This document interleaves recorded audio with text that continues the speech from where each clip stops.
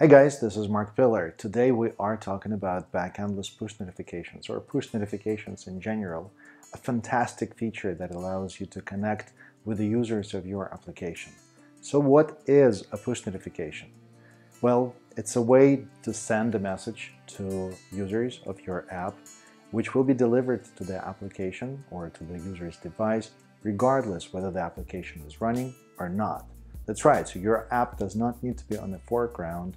It may not need to be running at all, but push notifications will arrive, will show up in a notification center, whether on the Android devices or iOS devices, and then the user will be able to act on that notification by responding to whatever the question may be in the notification, or navigating down to the actual application and taking whatever the course of action may be.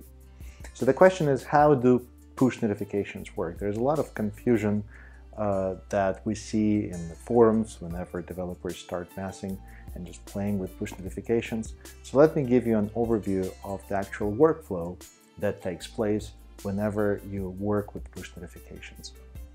Their workflow is almost identical between Android and Apple iOS. And it starts like this. So imagine that you have your app running on a smartphone. It could be a tablet, it could actually be your Mac OS device, but let's focus on the mobile devices first. So device, in order to receive push notifications, needs to register with the actual push notifications provider. And the push notifications provider, in case of iOS devices, it's going to be Apple Push Notification Service. It really is just a cluster of Apple servers that handle push notifications.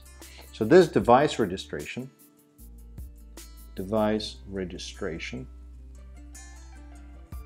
results in a token, which is really just an ID that is being sent back by APNS that identifies that device registration with Apple Push Notification Service. Once this device is registered, that token needs to be sent to Backendless.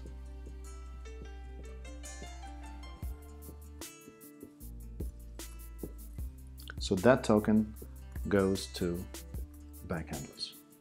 At this point, Backendless knows that there is this device with that token that is registered and can start receiving push notifications. Now, let's say you need to send a push notification to that specific device.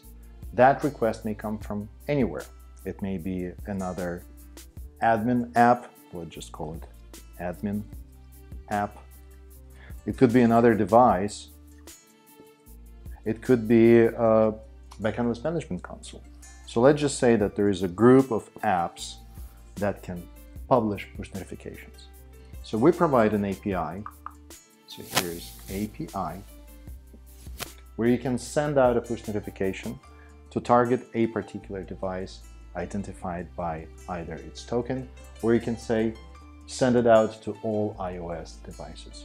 And then in this case, Backendless takes the information for your push notification and contacts APNS, Apple Push Notification Service, and says, hey, Apple, deliver this push notification to these devices.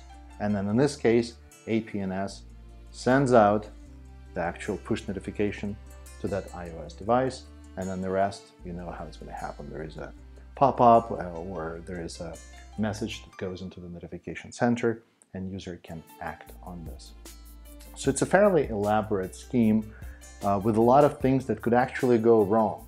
And specifically with iOS, it's a fairly sensitive set of steps that you have to take in order to configure everything. And a little misstep will result in push notifications not being delivered. However, once everything is set up, this is how things should be working. Okay?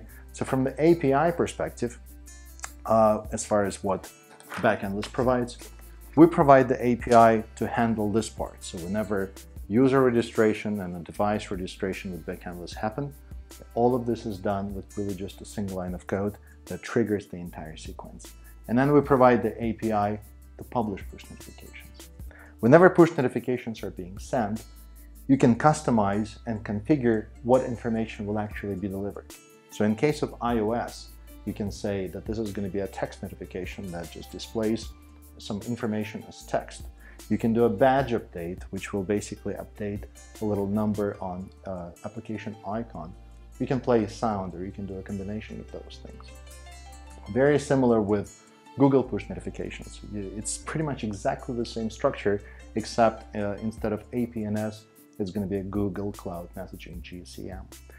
But the rest is almost identical. So with Google Cloud Messaging, once again, you specify various bits of information at the API level configured as headers, but I'm not going to be talking about the API details a whole lot today because that's going to be a separate video. But the flow is exactly the same. When it comes to sending a push notification, if you take a look at the Backendless console, it provides a fairly nice user interface where you can enter all the information that makes up a push notification. You can select whether you want to send it to a specific device or group of devices and schedule that notification to go out. So hopefully you found this useful. This is an overview of push notifications, and stay tuned for the next video.